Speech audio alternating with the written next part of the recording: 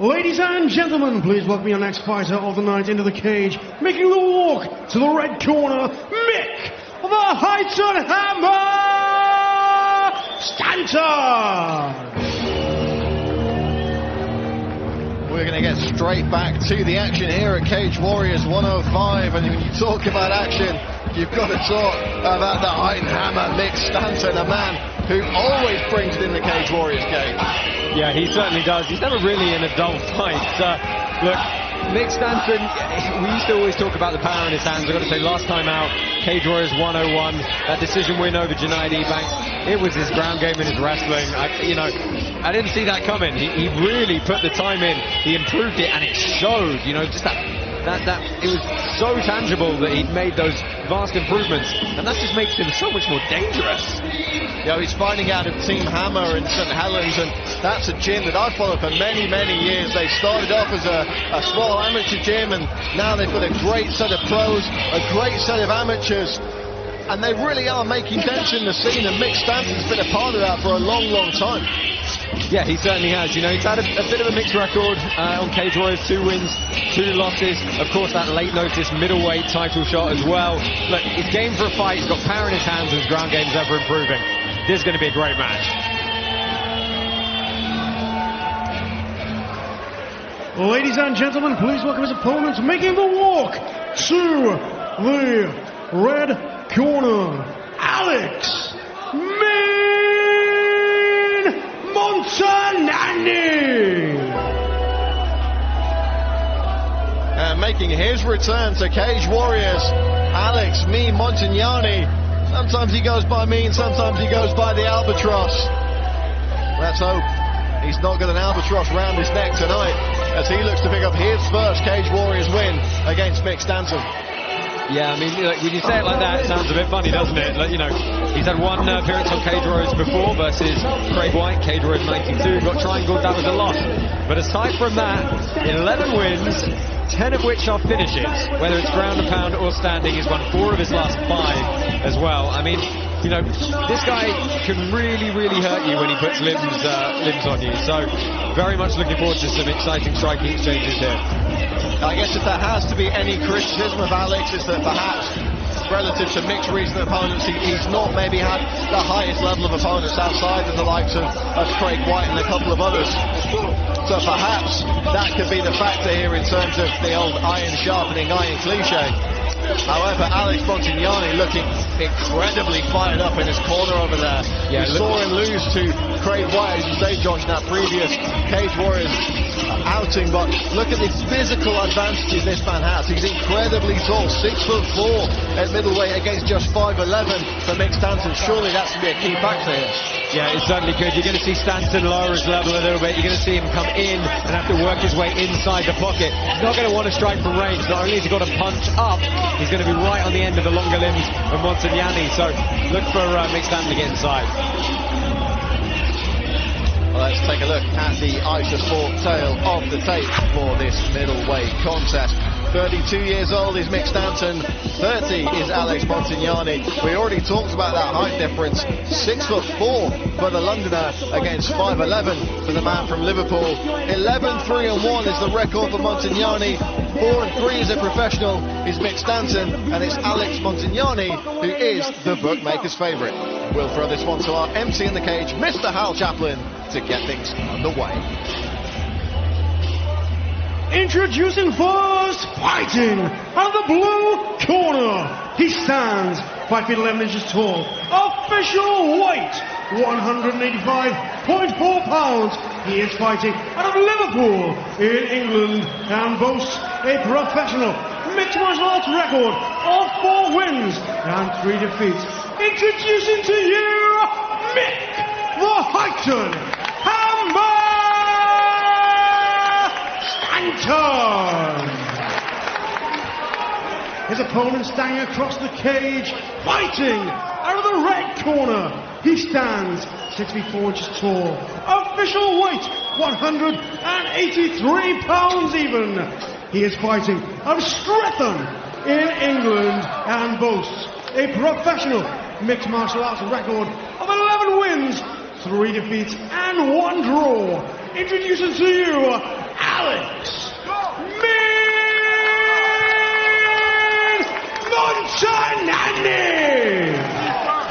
your referee in charge when the action begins, Mr. Rich Mitchell. One of the best in the game, referee Rich Mitchell, about to get this one underway. 3 5-minute rounds if they need them in the Cage Warriors middleweight division. Ready. Alex Montagnani in the red, Mick Stanton in the black. Yeah, well, I was going to say how long it takes someone to go to work here, but Montagnani firing the jab, good couple of kicks, really getting that range to work. And Stanton in on the single from a long way out. It's got the entry though.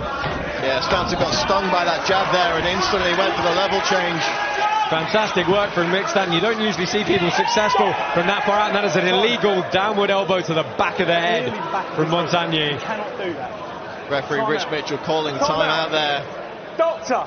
And I'm sure there was no malice in that, but perhaps a little bit of foolishness on Montagnani's part. I think he just plain forgot. I mean, let's take a look here. So, you know, you've got one is the 12-6 downward. Was there a little bit of a curve on it? The other is very clearly the target area is presented to him as the back of the head. We're probably going to see a point deduction here. I would imagine so. Hard shot stock, I want a proper check. Yep. Okay, same position, back down.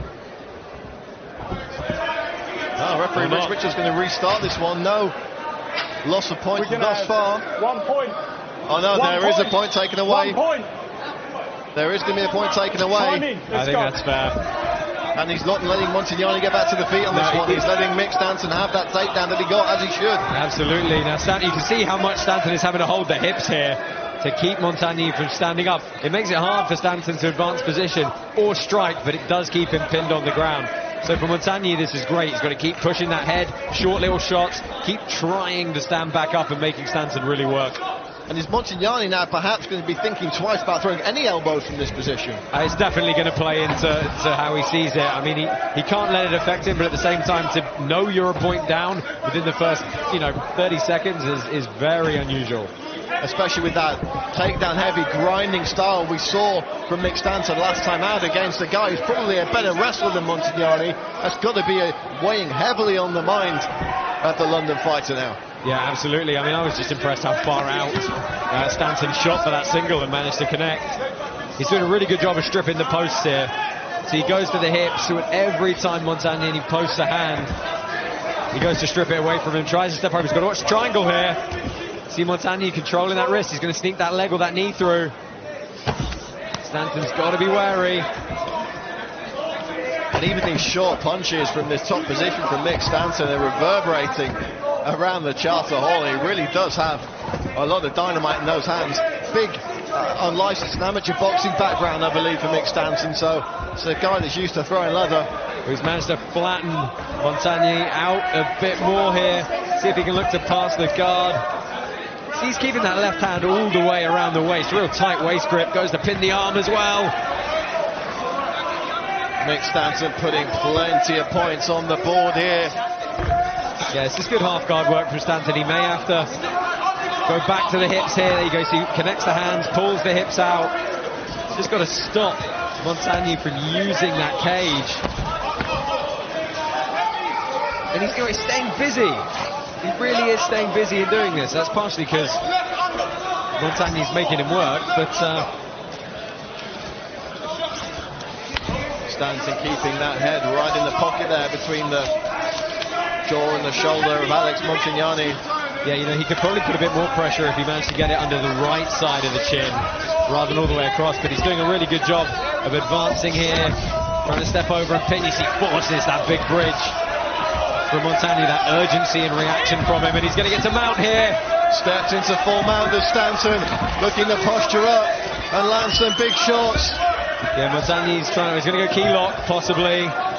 Looking to wrap up that head. He's got to be careful he doesn't commit his arms too much up top, and that way he might get swept.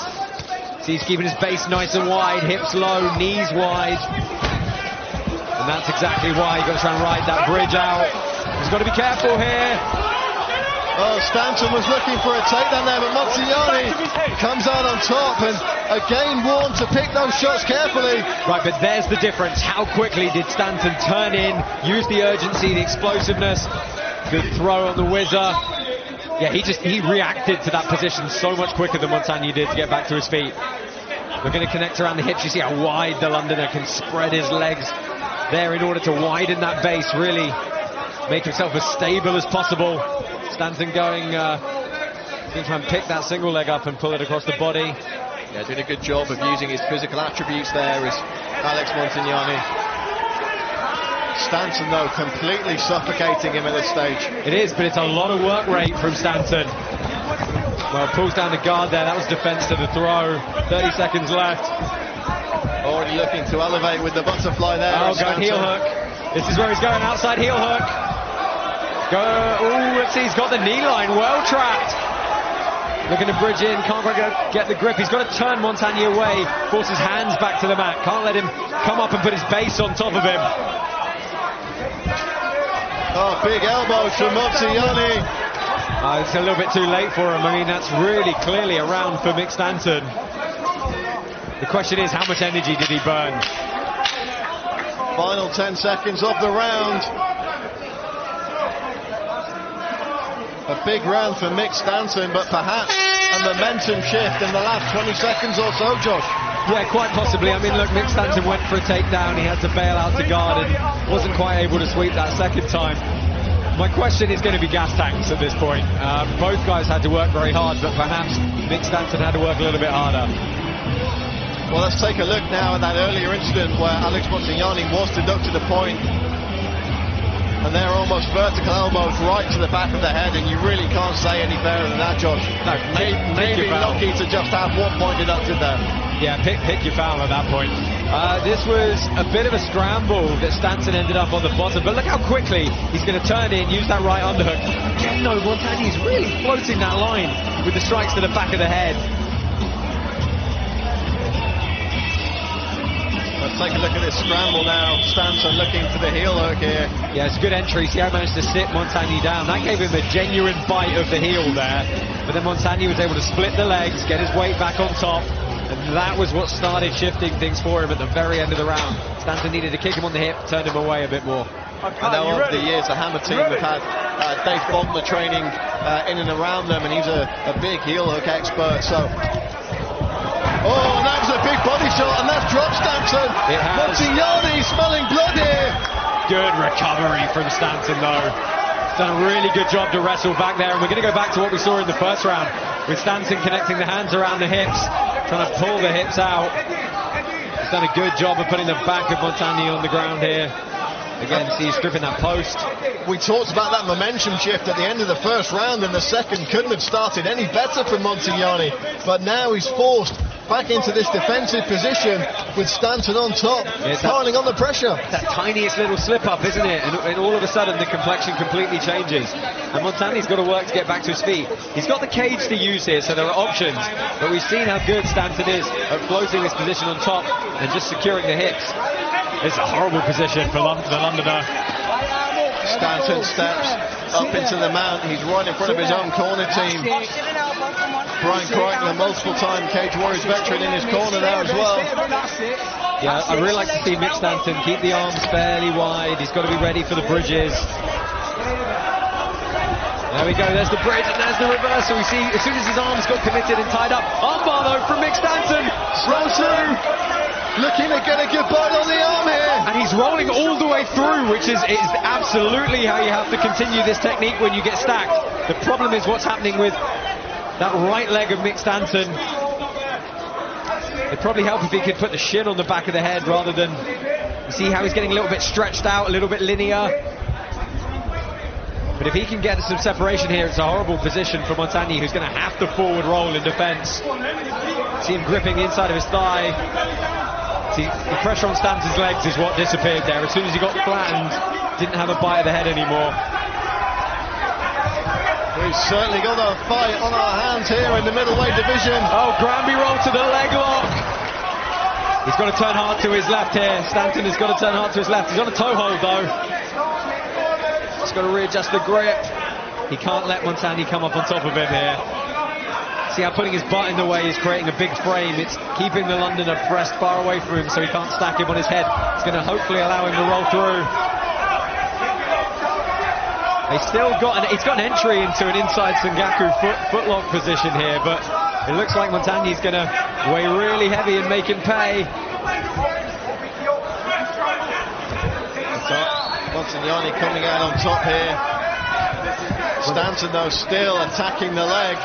Yeah, Montagnani's got to go to work here. Stanton's really doing a good job securing that right arm. It's helping protect him because it's slowing Montagnani down. It looks like possibly Stanton may have a small cut above one of his eyes. Definitely does. Doesn't look like it's going to be too much of a factor.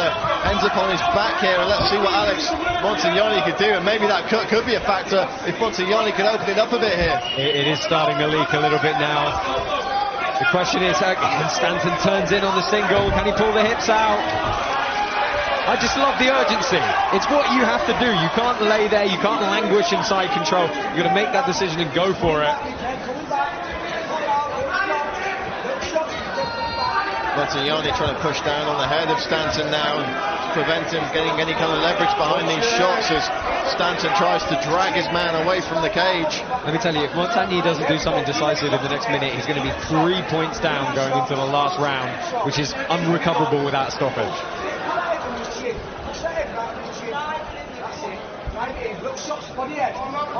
In the corner of Mick Stanton, calling for short shots as Montagnani's warned yet again for those shots to the back of the head. Yeah, and you can see Montagnani's only option here at the moment. He's trying to get a breather as well. I honestly think it's really starting to wear on them both, the abrasiveness of this fight. There really haven't been too many static periods. Yeah, it's been a pretty torrid pace from bell to bell thus far. Stanton staying busy with these short shots. Montagnani throwing from his back. Yeah, he's getting some good short shots in off his back. He really is generating some good force from that position, but it's not going to be enough. Just under half a minute to go in the second round. 5 more minutes should they need them. In this position, let's go, get busy. You hear the referee there asking for a little bit more action. Oh, Montagnani looking for a triangle there. Yeah, Stanton hit his head. He's given him the omoplata, but he knew it was going to be loose. You see how he immediately re-wrestles. And there was a little nod of approval, perhaps, from both gentlemen towards each other there. Yeah, I mean, look, that would have been a good position for Stanton at the end against someone with really, really good jiu-jitsu. But let's take a look at the replays. Let's take a look at this big body kick here to start things off. Ooh, put Stanton on the seat of his pants. Yeah, I mean, that landed flush, and you see it ripple through the midsection. But he recovered well. He really did. Wrestled in on the double. See how he turned the corner there, sat Montagnani down. This was a reversal from Montagnani. They see how Stanton's arms get tied up here. So when he bridges, he can't base. You saw Montagnani pinned his left arm. But the entry to the armbar was fantastic. Just didn't quite get the curl on the head that he needed. And just got flattened out a little bit too much.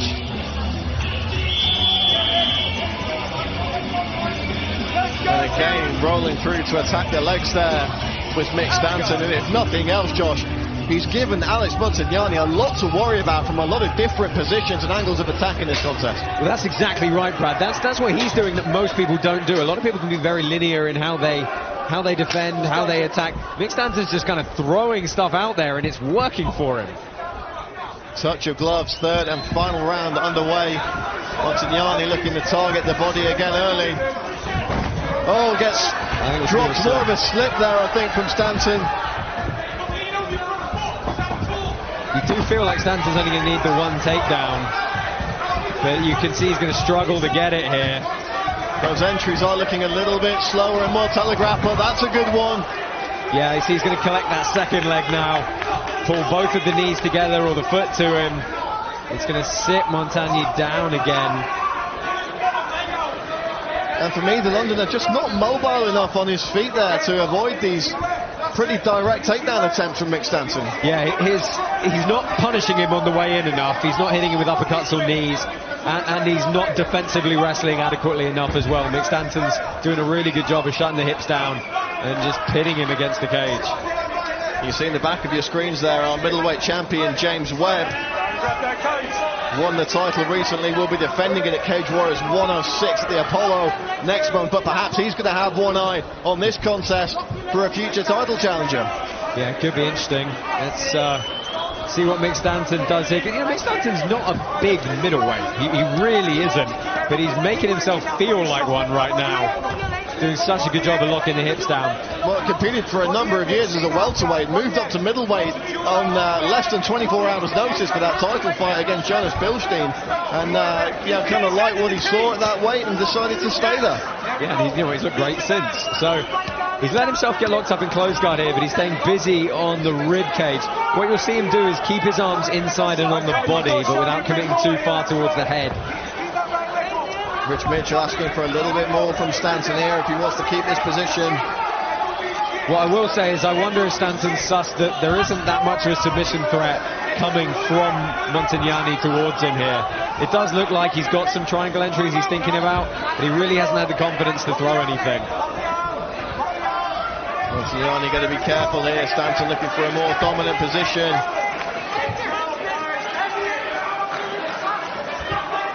And surely here Montagnani has to find a way back to his feet if he's got any hope of finishing this contest.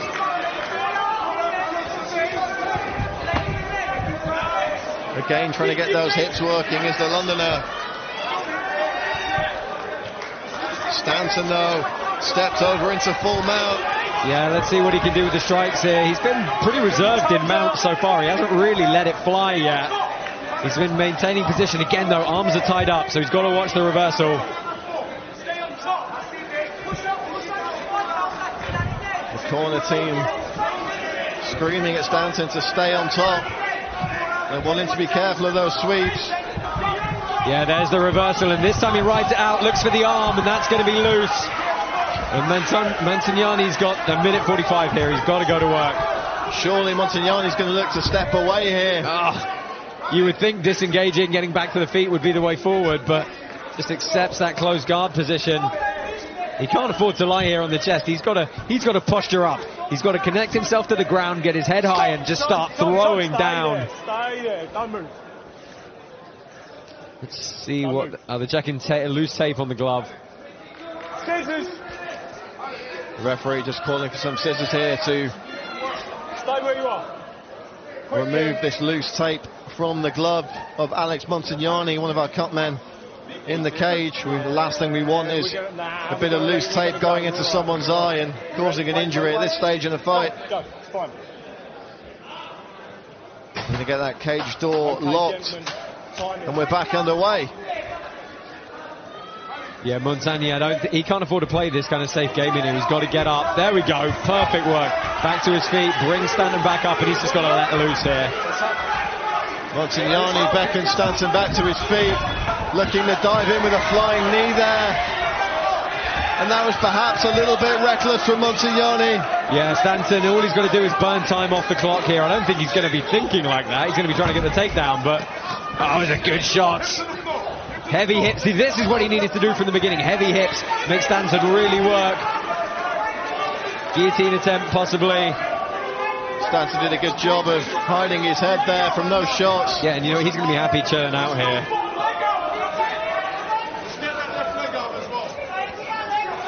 Montagnani must be incredibly frustrated at this stage. 30 seconds on the clock. I mean, Montagnani's got to get back to that foot. He's got to sort of technical stand up, push the head away, try and throw some strikes. And as you say, Josh, Stanton more than happy to just shave time off the clock here. Pulls the hips out once more. It's worked for him in the first 2 rounds. Montagnani closing the guard like that with that long left. That's just acceptance that you're out of this one. Stanton beating a rhythm on the ribs of Montagnani there. He's come out and he's fought a guy with an 11-3-1 record, and he's looked good doing it. Mick Stanton really is finding a proper home for himself here in the Cage Warriors middleweight division. You can probably tell from my voice throughout a lot of that, I'm so impressed with the wrestling of Mick Stanton, because we just didn't used to see it, and he's added it, and that was a brilliant performance. He had to, you know, there were times he really had to work, but what I love is just how much he threw a lot of random things in there that you really wouldn't expect. Now we saw Montagnani briefly dropping perhaps there, maybe more of a slip.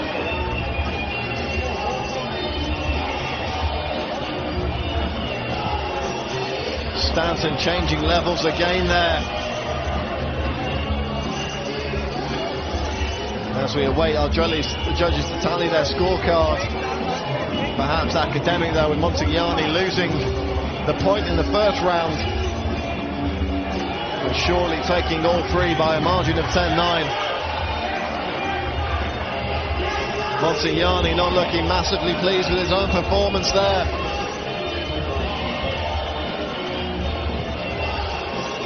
Well, we have our judges' scores, and we'll throw this one to our MC in the cage, Mr. Hal Chaplin, to make it official.